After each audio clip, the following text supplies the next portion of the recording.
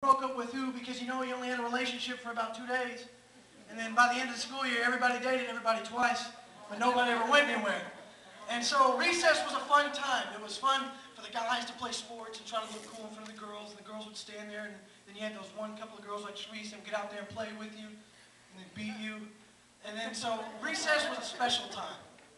Recess was a special time to take away from school, take away from your teachers, take away from sitting in a chair for a few hours, and just have fun.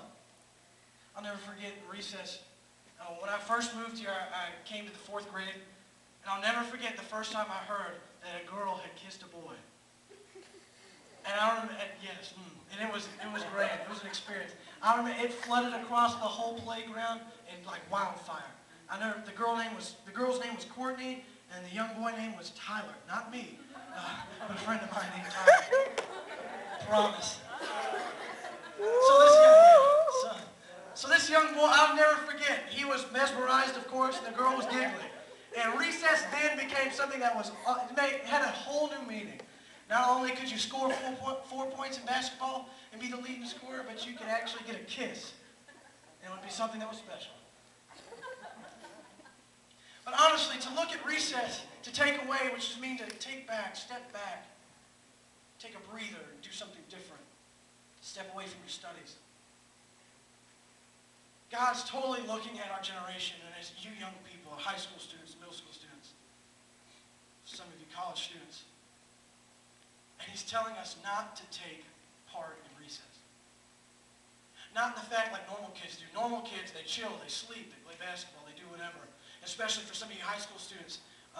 My senior year wasn't that easy, but I remember that after I took my finals, I didn't even want to come to school. I didn't need to. It was boring. We just watched movies, ate food, walked around the halls, didn't do much. It was recess for us that we had waited 3 years for, almost 4 years for recess.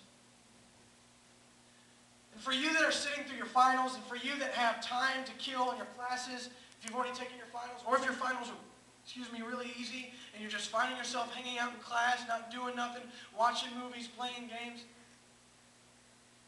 God's looking at you and saying, don't take part in recess. Like the normal kids, or every other kids do. Because recess in life is totally different than just playing games. Because Christians like to take part in recess. We think that there's a time where we can sit back and do nothing, or just quote-unquote enjoy life, which means not take part in the things of God. When really that's the true enjoyment of life. And so when you students, this is the whole premise, is that your testimony, God wants you to tell your testimony during recess. God doesn't want you to play basketball and sports. He wants you to tell your testimony during recess. And so that's what we're going to be talking about tonight.